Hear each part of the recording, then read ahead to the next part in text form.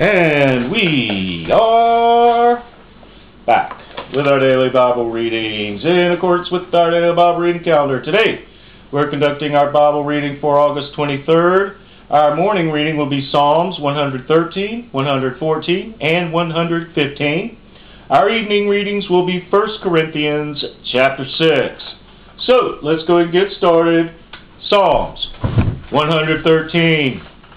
Praise ye the Lord, praise, O ye servants of the Lord, praise the name of the Lord.